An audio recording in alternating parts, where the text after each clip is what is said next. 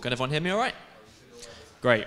So thank you all for coming. So just before we start, did anyone see Yang's talk earlier about Elm?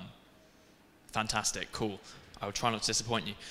So hi, I'm Joe. This is my talk on Elm. Elm is a functional reactive language. We're basically going to cover the basics of it. So you may notice in the schedule that this is meant to be a live coding talk, and I have an apology about that. That is that live coding is very hard when your backspace key doesn't work anymore.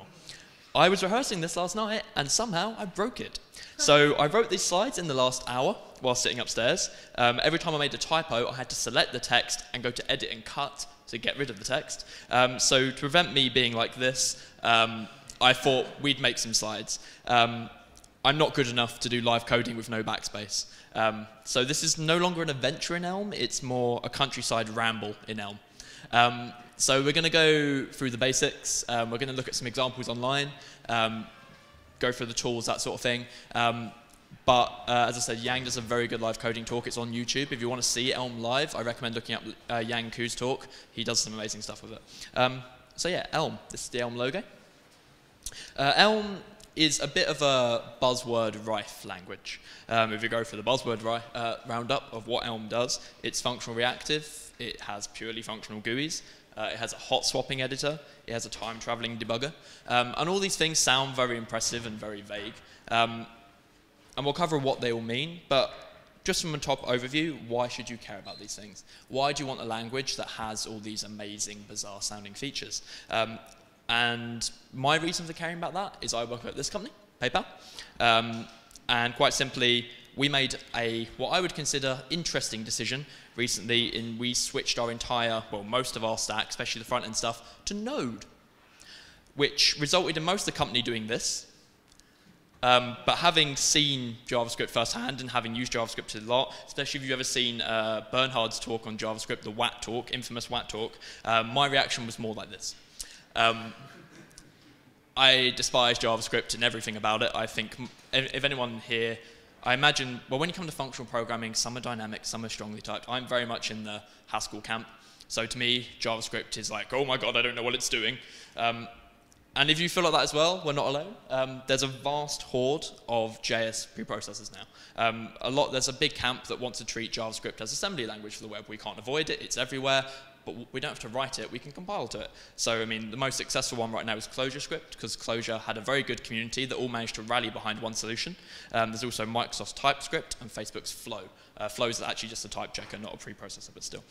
So big companies are getting on this approach as well. But then, as I said, I'm a Haskeller, and unfortunately, our ecosystem is nowhere as cohesive because we're all disagreeable people. So when we come to Haskell, we have Fay, PureScript, Haste, GHC.js, Idris, if you are particularly ambitious in how you're going to do JavaScript.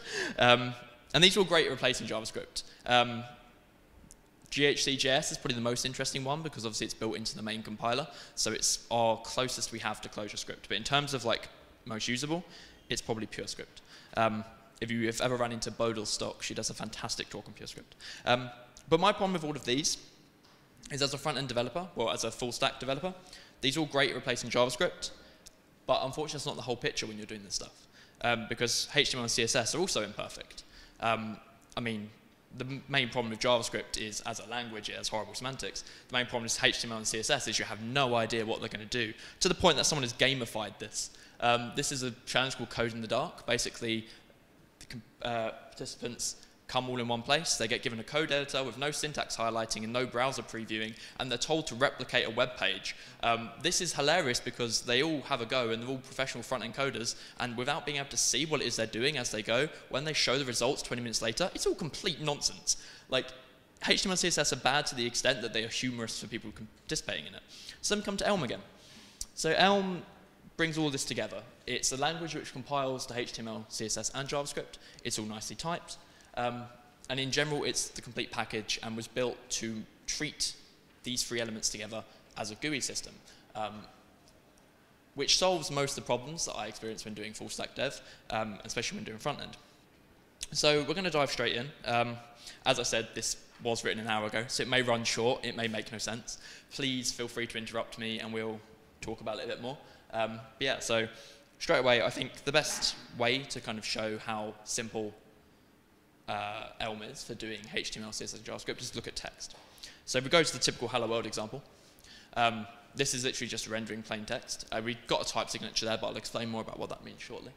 So has anyone here not seen Haskell or familiar with how Haskell looks or anything like that? Okay, just one. Okay, that's a good start.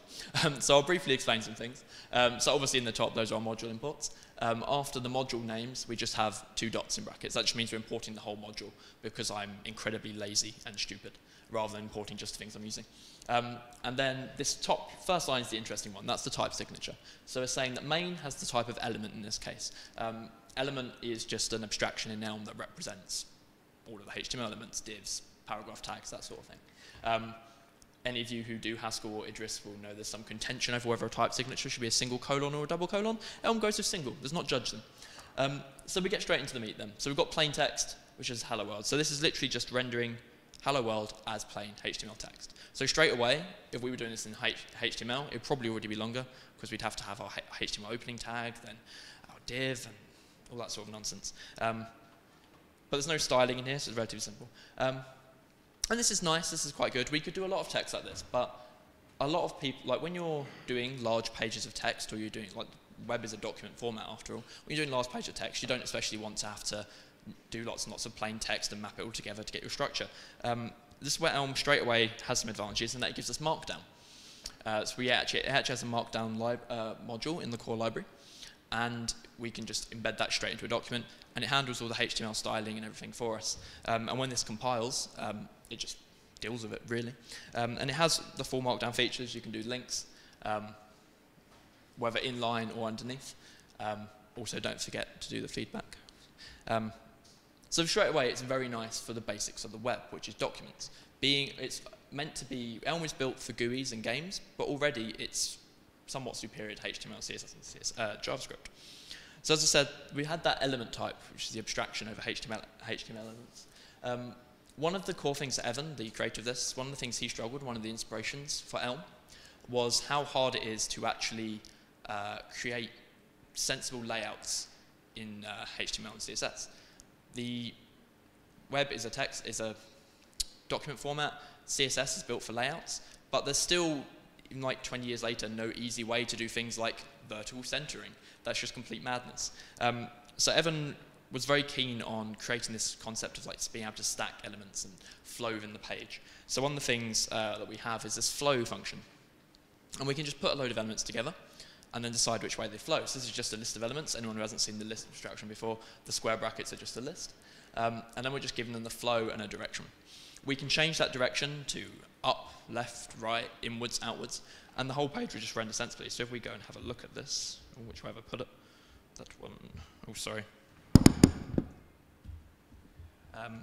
So yeah, we can have a look at this. So that's not on the right page.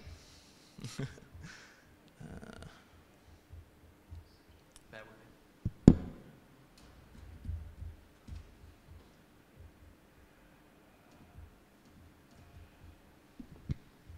There we go. So can everyone see that okay? Great, so this is the... One suggestion. Yeah. You might want to make sure you don't speak too fast. Oh, sorry, I have that problem a lot. If I do speak too fast, if you just stick a thumb up, I'll try and slow down. This is slow for me, surprisingly. I recommend never looking me up on YouTube. You will not be able to understand a word. Anyway, so this is actually the Elm Online Editor. I'll cover the tools a bit later, but as I said when we did the buzzword roundup, a lot of what is really special about Elm is the environment and the tools. So if you've been keeping an eye on Swift, you've seen it's got the Swift Playground, all those sort of things. Evan actually kind of built these tools for Elm somewhat before Swift was announced, inspired by the work of people like Brent, who used to work at Apple before Swift, etc. So we've got this hot swapping editor, and we've got the view of what comes out of it. So we can have this auto-update. So for example, if I introduce a massive gargle of rubbish at the top, it should hopefully auto-update and give us a nice error. Lovely parse error there, which is nice. And it also, oh, my backspace key worked. Ooh. A sec. Oh, my backspace is working. Okay, that's weird. Anyway, so yeah, so we've got this flow function, and we can change the direction of that. So if we were to replace that with up, we'll then see, hopefully, that the list will reverse. Okay. So the elements we've given it, the direction of flow is just reversed. And then obviously that's going to be the same for left and right. We can just have that go outwards. And then you can layer them as well with the outwards and inwards function. Though in text, this tends to produce, oh, an error. Interesting. I think that just needs to be outward. Welcome to the last hour of my life. Yeah, though in text, this tends to produce some horrible results. But in images, it works a bit better. So if we go. But then obviously, we don't just want element. Oh yeah, with these, you can also do the typical box layout. So the box model of the web can also be very easily modeled with this. You can have boxes which have backgrounds, and you can stack them in nice ways and create flows across your page, which if you're doing forms is especially nice. Like having a lot of text input is lovely with this method. But obviously we also want complex shapes as well, especially Elm is used for a lot of games, and especially now with CSS and Canvas and the new animation features, this is one of the best use cases for Elm. It's very good for, I mean, almost all of their examples on their site are like, there's a Mario game and a Pong game and a Zelda game, etc. So it has quite a nice interface to Canvas. So this would be quite, well, not tricky. This is relatively easy to do in Canvas. It's just a lot longer than you'd want for two shapes. Whereas in, oh, actually, I think I put the code in there. Whereas in Elm, nope, I didn't put the code in there, no, I did. In Elm, it's 3 lines, excluding the type signature. So what we have here is the concept of forms and collages. So when you're dealing just with text and boxes, you're dealing with elements. When we come to these, we're dealing with forms. So forms are basically canvas elements. So we can specify, if we look right at the end here, we've got this n-gon thing. That is obviously a polygon of n dimensions, well, n sides, and radius. And then we've just specified some colors. This is all just done through composition and application. It's really nice and lovely. And then move, which is just where we're putting it in the document. And then we've just collaged both those shapes together in a canvas of a certain size. Absolutely beautiful, really easy to do. And again, if we were to open this up in the editor, if I've got it open, not that clever, we can mess around with that very easily. So we kind of get onto, actually I'll talk about flow quickly. So I mentioned earlier that the flow stuff is a lot nicer when we're dealing with images. So obviously here we have some images that are just being flowed. Again, I could reverse this just to reverse the images. But you can also layer things really well. So we've got these 3 things here. We can create quite a nice composition of the details and the text. And doing anything like that is absolute hell on earth in HTML and CSS. Would you be able to see the HTML source at all? Yeah, absolutely. Yeah, we can inspect. So if we, which one do you want to see? Anyone. Just Okay. I guess I don't know whether it's going to be. So if we just do inspect, yeah. So it's actually compiling it and putting the compiled HTML obviously right there.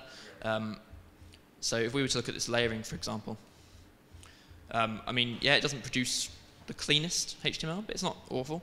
Certainly a lot better than what Dreamweaver does. So yeah, it's just literally just doing the divs and the right styles and padding. It's doing it all in line, obviously, but it's not atrocious. Excuse me.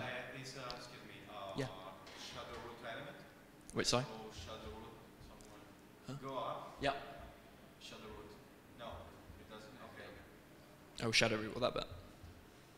I was thinking if compiled to web components. Yeah, so it can do that. I don't cover it in this talk, but it can do. It also does WebGL, which is quite cool. Okay. In fact, there's a WebGL, if you're interested in that, there's a WebGL example just at the, somewhere, oh, WebGL, there we go. So we can have a look at that at the end. I'm probably going to underrun on time, so we'll go and have a look. Cool. So, but then obviously, as I said, it's very useful for GUIs and for games. And the thing that mainly powers that is the functional reactive concept. So this is when we get to signals. So most of Elm is built around this concept of signals. And quite simply, they're just values that change over time. You just have this signal type that is they're built into language, is something that can update. So, I mean, the simplest example is for mouse position. So mouse.position is a signal that just updates every time the mouse is moved. We're then mapping everything coming out of that signal. Obviously, there's quite a lot with the as text function just to output it. So if we were to go and look at this on the site, again, I don't have virtual one open, I think I've got a similar one open. Okay, I've got a similar one open, but as we can see, this is reacting. This is quite a complex one using the collages. This is reacting very smoothly and very nicely, because it's just constantly sending updates to Elm, which is listening for the change in signals. And functional reactive is something that's getting a lot of popularity. I mean, there's like loads of libraries for JavaScript and all sorts of things now. But the problem with libraries and with like there's a lot of languages that aren't built for it, the abstraction tends to be very clunky. I mean, this admittedly, the FRP in Elm isn't as good as it could be. It's FRP purists, like people who are using the FRP, like Yamper for Haskell, for example, find Elm's FRP infuriating. But I think it's very simple, very easy to use. And one of the things that I really like with it, especially having tried to manage state in Haskell, which, I mean, it's something you obviously try to avoid, is how easy it is for signals to state. I don't think I've got the mouse click open. Oh, I do, yeah. So, oh, there's mouse position. So yeah, as you can see, just super easy.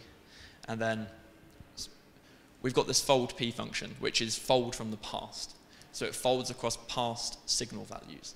And we've just got a simple count here, which is very, very, very easy to model state.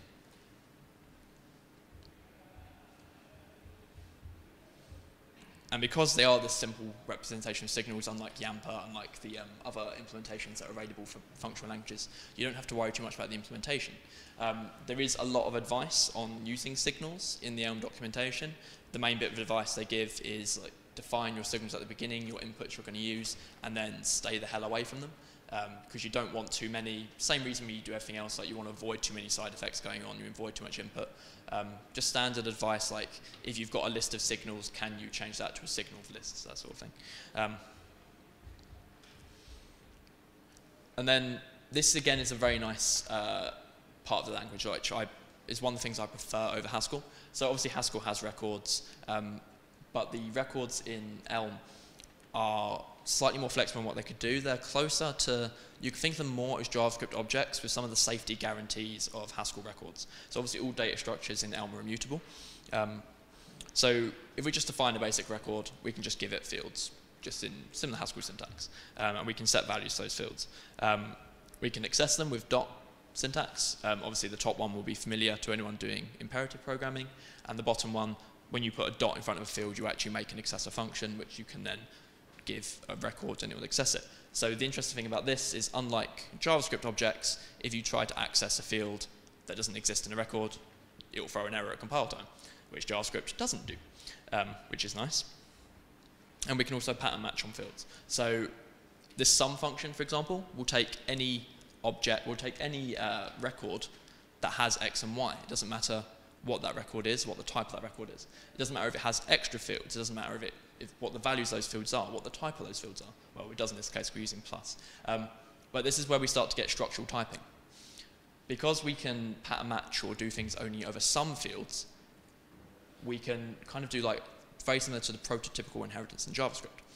So you don't necessarily have to bin your existing JavaScript abstractions, because they will work in Elm as well due to this. And this is where the object model falls apart, because Java doesn't really do this properly.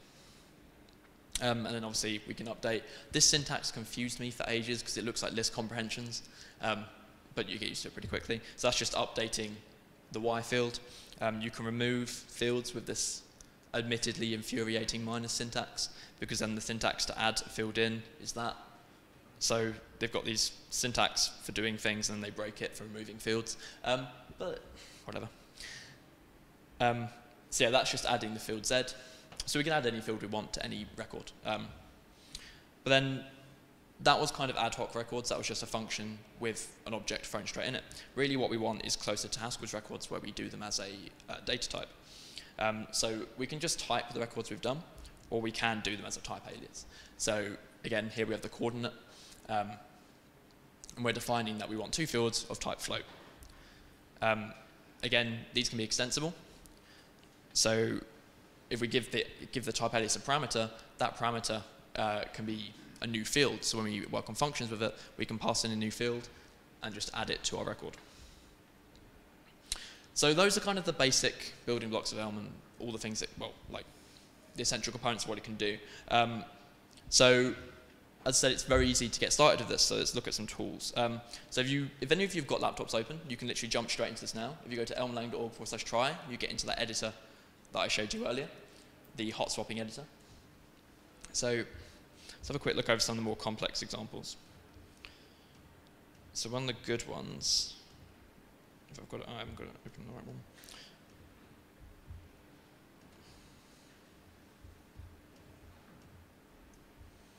So I go to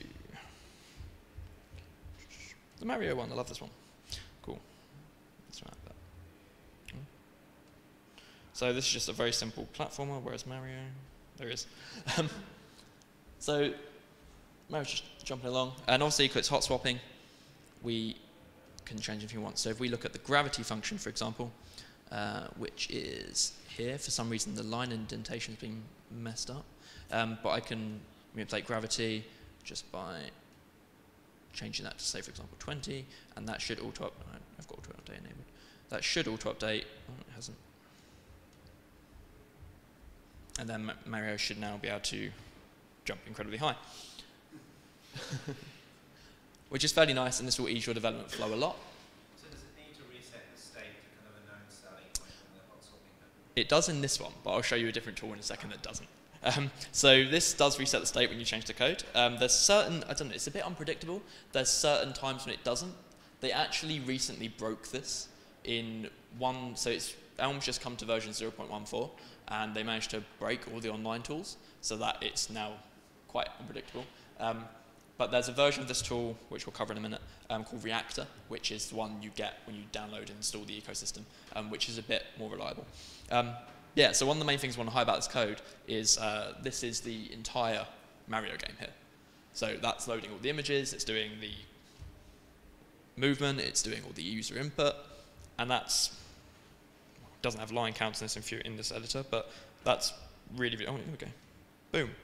Less than 50 characters. 50 characters, that'd be incredible. 50 lines.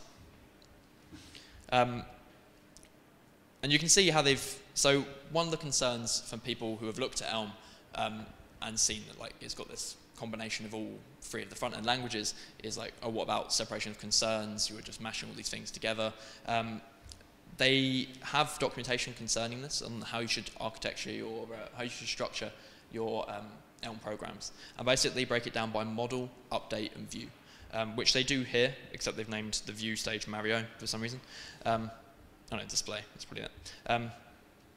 So the basic advice for writing Elm programs is always start, it's the same when you do any program really, is to start with your models. So that's where you want to define your records, what updates, your signals, your inputs. Then create your update functions, like each frame, what is it that changes? And then just render that and display it. And if you follow these patterns quite strictly and you do use the module system and break components out, it doesn't get too much of a mess. So as we said earlier, there is another tool that doesn't reset the state every time, and that is the debugger. So I now can't see Mario. It's been confusing. There we go. So this is the time-traveling debugger, so-called. And again, this is the same thing. We can change the code and recompile it.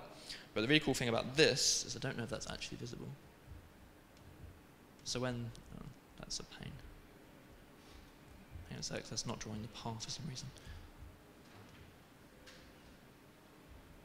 There we go. So can you see that grey path there? That is basically because of the signals and the fact that their value's changing over time, it's keeping all of the previous states of the game. So we can rewind the execution path and see what's going on and get all of the state at different points. Now the really cool thing is, say for example now, so we're 139 actions into the game. If I were to go back and change the gravity, which I can't because reasons. Okay, as I said, it's a bit broken right now. Apparently it has no mouse interaction. If I were to add 34 there, we can see that it's updated it and it's gone back through the previous states and applied the new code to all of those states. So we can now rewind this through and see where Mario would be with all of our changed states.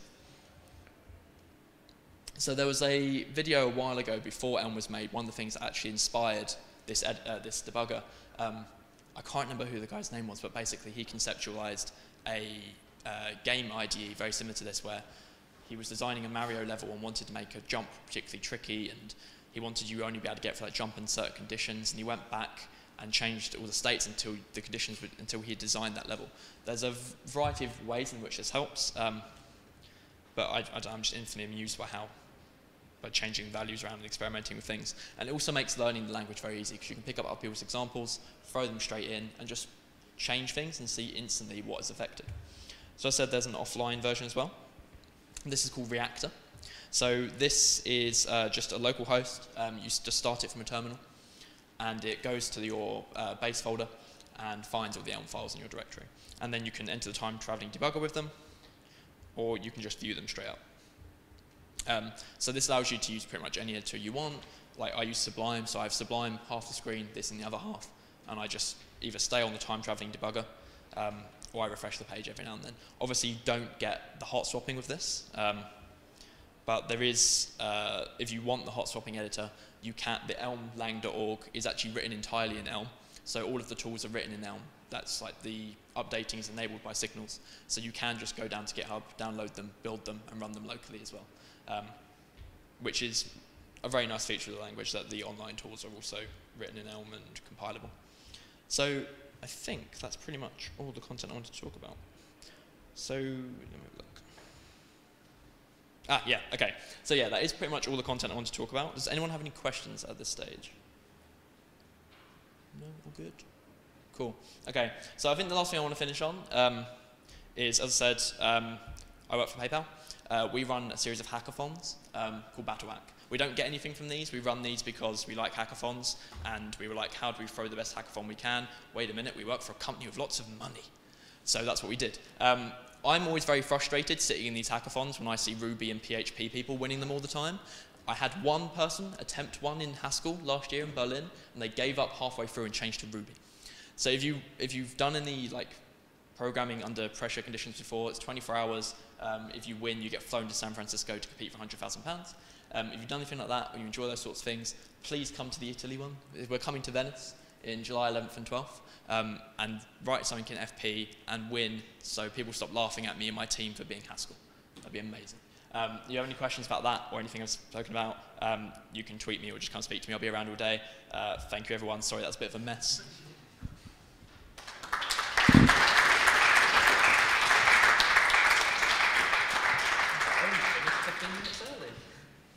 I think I do have a question. How closely integrated is the actual final kind of runtime system with the Elm language semantics itself? Like, would it be possible to use another language to actually do the programming of the functions? As far as I understand it, it's incredibly closely integrated because the editors rely a lot on being able to hook into the signals that you're actually getting from your running program. So it's not only built on Elm, it's actually, during compile time, getting all of the signal state, for example. I mean, theoretically, as long as you were doing something with an FRP library where you could get at the state, well, actually, as long as you can get the state at every second throughout every microsecond throughout the game, throughout what you were doing, you could probably do it. But then there are alternatives to other language, like if Light Table has some of these features in it. I mean, I know Light Table's now been abandoned, but if you're a JavaScript programmer, Light Table's pretty stable. It has some plugins for other languages. They're not great, but Light Table has some of these features. It definitely has hot swapping, and for some languages it has the debugging. I was just curious if it could be possible that JS could allow That'd be great. Yeah. As long as you had some way of getting at the state for all paths of the execution, then yes. But I don't know, it'd be a big rewrite. You'd probably be better off just trying to write a new one from scratch in GHD.js, to be honest. But yeah, I mean, it's worth having a guess. It's all online, so you can have a look. I think I saw someone else's hand up there. Oh yeah. How hard would it be to interface with existing JavaScript libraries if you have existing? So the question there, for anyone who didn't hear, was how hard is it to exist with existing JavaScript libraries? So the answer to that, let me just go look, is very, I love how that key sometimes works and sometimes doesn't. It's very easy. There's actually on here, where is it? So it has a JavaScript FFI, which is something which is common to all of the Haskell to JavaScript compilers. They all tend to have a very good foreign function interface. So the one in Elm,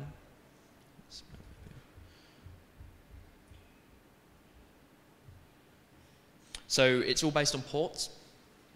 It's basically, it's not the most complete one. You create a port which basically sends signals through, and then you can hook into that from JavaScript and vice versa. If you're really keen on being able to fully utilize your existing JavaScript ecosystem, I'd probably recommend something closer to Fay. So with Fay, that's more like a typed jacket around JavaScript. So basically all you do with Fay is just add type signatures to your existing JavaScript and then wrap those JavaScript in foreign function interface calls. I don't know, there's actually a graph somewhere online from another talk that shows kind of all of these languages on a graph going from GHC compatible to JavaScript compatible. Elm is very browser friendly, but not terribly JavaScript friendly. I mean, it is doable, but it's not the nicest thing to do in the world. I don't know if that answers the question. I kind of danced around it. No, basically. It's horrible. You can, but I wouldn't recommend it. Cool. Awesome. Thanks, everyone. As I said, I'm around all day if you have any questions. I highly recommend just diving in and playing with it. You can load up any of these examples and just edit them straight away. Just change things, and they just work. Ooh, not like that, though. So yeah, thanks.